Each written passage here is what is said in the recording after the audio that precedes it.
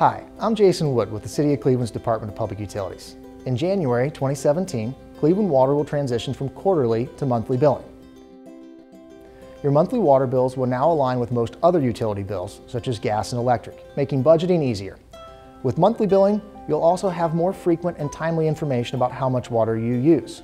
And with that, you'll easily notice if your water usage is different than normal, eliminating costly damage and high bills associated with leaks, breaks, and frozen at-home plumbing. Your monthly bill will look the same with a few small differences. The usage comparison graph on your Cleveland water bill will show only one bar on your first monthly bill. Each month, a bar will be added to show your usage history.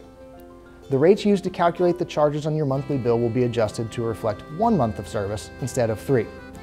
Look for this insert with your last quarterly bill. Your first monthly bill will arrive in the mail the following month. For more information, visit clevelandwater.com/monthly billing. Simply put, monthly billing is billing made simple.